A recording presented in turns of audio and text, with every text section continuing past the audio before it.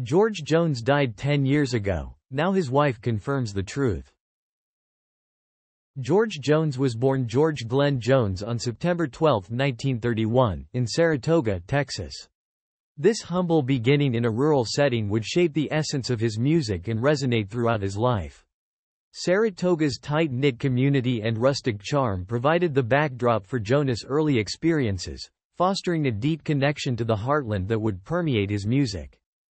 George Jones grew up in the throes of poverty on a farm, where life was marked by hardship and toil. This upbringing instilled in him a sense of resilience and determination from a young age.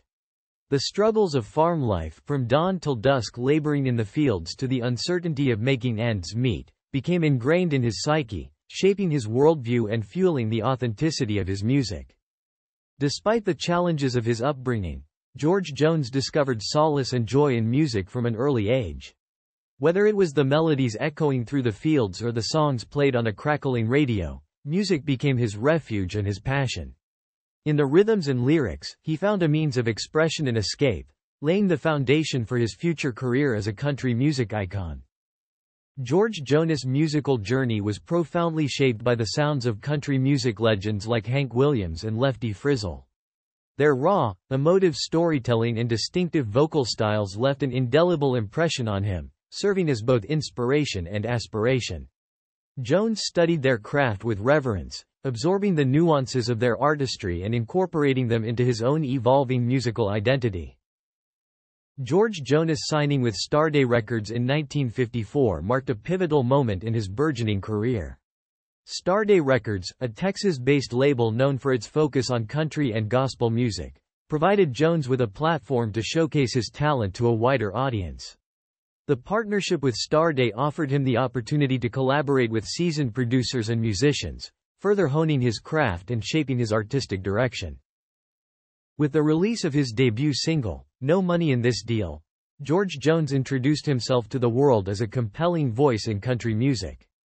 The song, penned by Jones himself, showcased his songwriting prowess and distinctive vocal delivery. While the initial reception may have been modest, the release laid the groundwork for Jonas' future success, setting the stage for his ascent in the country music scene. George Jonas' breakout moment came with the release of Why Baby Why in 1955, marking his first major hit on the country music charts. The song's infectious melody and heartfelt lyrics resonated with audiences across the nation, catapulting Jones into the spotlight.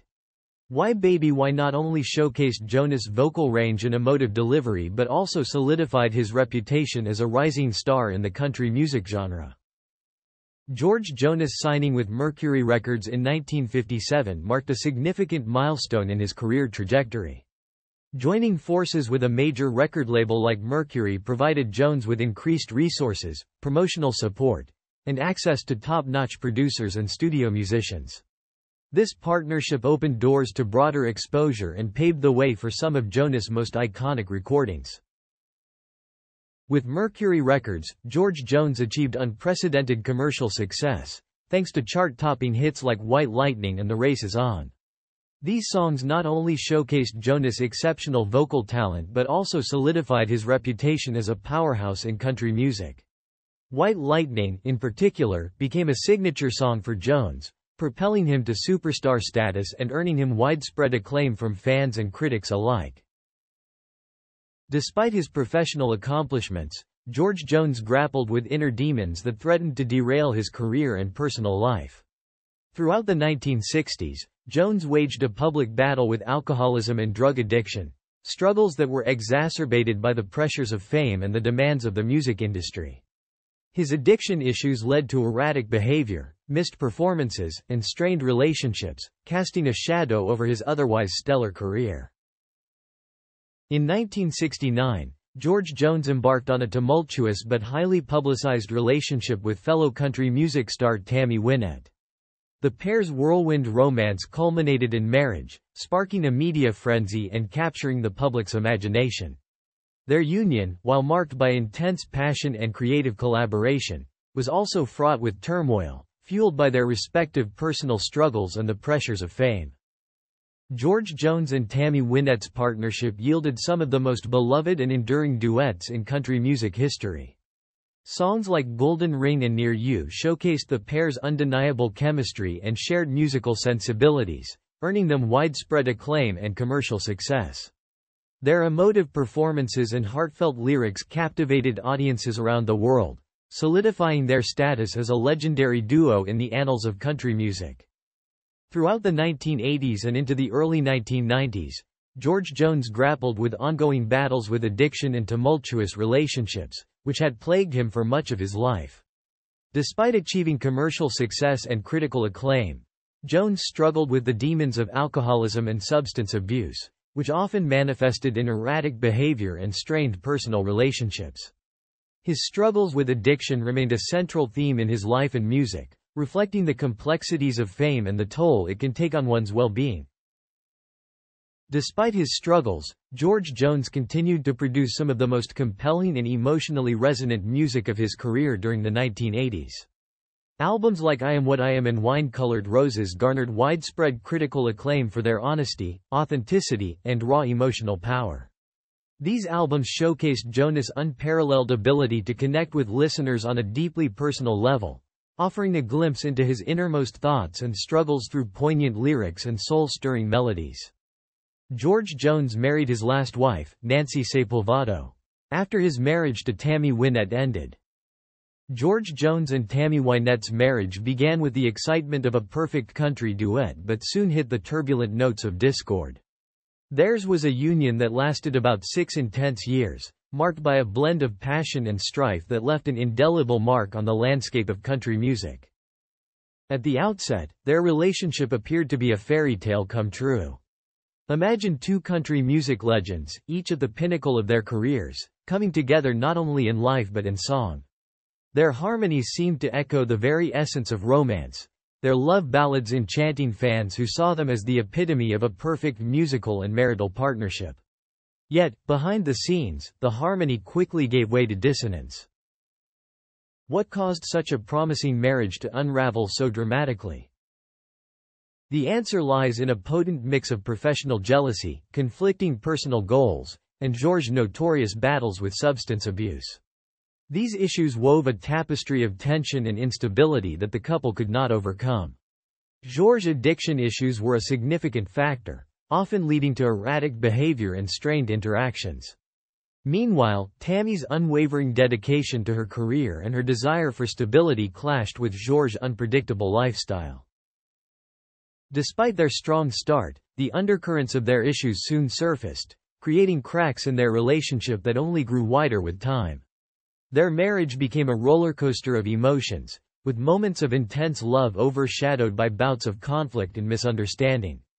It was a classic case of two people deeply in love but ultimately incompatible, their struggles eclipsing their initial chemistry. When their marriage finally disintegrated, it was a spectacle worthy of their dramatic love story. The divorce was not just a personal split but a public one that sent ripples through the country music world. The couple who had once serenaded each other and their fans with songs of love and devotion were now parting ways, their once shared dreams scattered like leaves in the wind. The end of their marriage symbolized the end of an era, a poignant moment for their legions of fans who had invested emotionally in their union. After the divorce, Tammy Wynette forged ahead, as resilient as ever. She continued to shine in her career, releasing music that resonated with the heartache and strength she knew so well. She remarried several times, each marriage bringing its challenges and stories, yet she remained an enduring icon in the country music world until she died in 1998. Her legacy, much like her music, was filled with the highs and lows of a life lived fully and passionately. George and Tammy's marriage had all the elements of a classic country song: love, heartbreak, drama, and resilience. Their relationship, marked by its intensity and volatility, was a poignant reminder that sometimes, even the most beautiful harmonies can falter. Their story, rich with emotion and complexity, continues to captivate and resonate, a testament to the timeless appeal of country music's most unforgettable duo. George Jones' widow remembers his last words. Sunday morning he woke up and he was throwing up and had chills so bad that I called the AMEDS have to his minute and he went to Vanderbilt and the night of the night had been in the hospital like 4 or 5 days. I hadn't spoke a word, never opened his eyes, and the doctor came by and he said he'll be back around 1 or 2 cuz he said help probably pass by then, and I am like, oh but please come back, don't leave me here, and he said oh you got family here, and I said no, I want you here.